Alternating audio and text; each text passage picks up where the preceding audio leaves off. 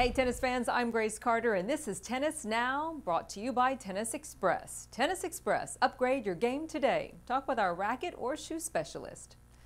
Cyber wars struck the tennis world this week. A group of Russian hackers who operate under the name Fancy Bears hacked the World Anti-Doping Agency database and posted drug records of Venus and Serena Williams and Olympic mixed doubles gold medal champion Bethanie Mattek-Sands from the Rio Olympic Games. The hacker group called the records licenses for doping. The World Anti-Doping Agency confirmed and condemned the cyber attacks. Many of the drugs listed to all three players are primarily anti-inflammatories and painkillers to treat muscle soreness. None of the documents posted provide documentation of any current drugs, and all drugs listed to the players were legally approved and used under WADA rules. Here's something important to note. Venus, Serena, and Bethanie each had therapeutic use exemptions approved by the ITF and its Dr. Stuart Miller. A therapeutic use exemption permits a player to use a prohibited medication without committing any anti-doping rule violation, provided the player has a medical condition warranting the use of the drug. An example of this is a player who has asthma can get an exemption to take asthma medication, or a player who's had recent surgery can get an exemption for painkiller medication with a doctor's approval.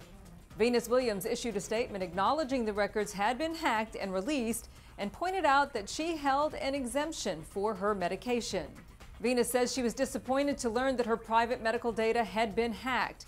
She said she follows the rules established under the tennis anti-doping program and she was granted her therapeutic use exemption. Venus says she's one of the strongest supporters of maintaining the highest level of integrity in the game, and she has been very disciplined in following the guidelines. In its statement, WADA suggested the Kremlin could be behind the cyber attack as retaliation for the McLaren report, which claims that Russia ran a state-sponsored doping program from 2011 to 2015. Russian President Vladimir Putin denied those charges and told the Russian media drug records show a double standard when it comes to doping. If you want more on this story, check it out on the Tennis Now website. Wonder how top players unwind after the stress of a Grand Slam? Well, if you're Grigor Dimitrov, you take a romantic vacation to Italy with gorgeous pop star girlfriend Nicole Scherzinger. Grigor and Nicole sure shared the love packing on the PDA. The 25-year-old Dimitrov, who previously dated Maria Sharapova, is 12 years younger than the former Pussycat Doll singer. The couple has been dating since late last year, and in January, Nicole was on hand supporting her man in Brisbane. Okay, so Grand Slam season is over, but commercial season's in full swing. Here's a sneak peek at some new ads starring top players.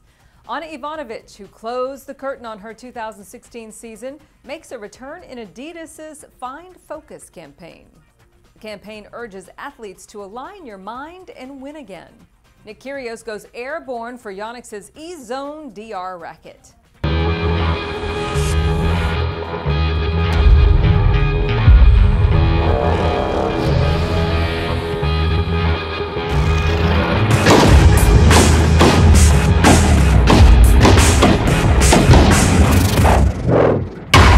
World number one, Novak Djokovic unleashes major racket head speed in this ad for Head's Speed Racket with Graphene Touch.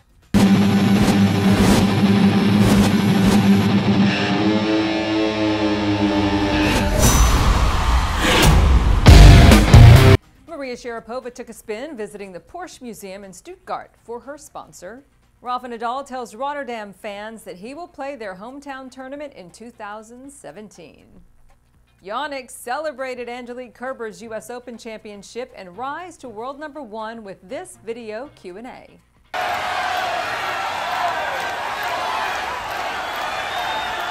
I'm actually playing when I remember Yonex since really long years right now, and for me the racket is just perfect. I have so much success with this racket. And Adidas gave us an illustrated Angie. What an event for Stan Wawrinka, who dethroned defending champion Novak Djokovic to win his first U.S. Open title and third major crown. The day after, Stan got schooled by Tonight Show host Jimmy Fallon. In a match of Wii Tennis, Jimmy not only beat up on the new champion, he used Stan the man's signature move against him. Check it out. Here we go. We're starting. Who's serving? You. I'm serving. Ready? Yes! This is good. This is feeling real good.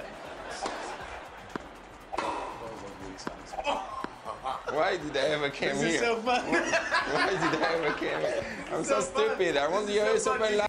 Stan told PBS host Charlie Rose that he doesn't believe he could be world #1, and here's why. Can you be #1? No. No, because I won 3 Grand Slam, but I'm not consistent enough during the year. If you look, Novak is making final or winning every tournament that he's playing. I can play amazing, I can win Grand Slam, but I'm not playing well enough during the year. All right, that's the news for now. We'll wrap up the Davis Cup results coming up next time. I'm Grace Carter. Thanks for joining us here on Tennis Now.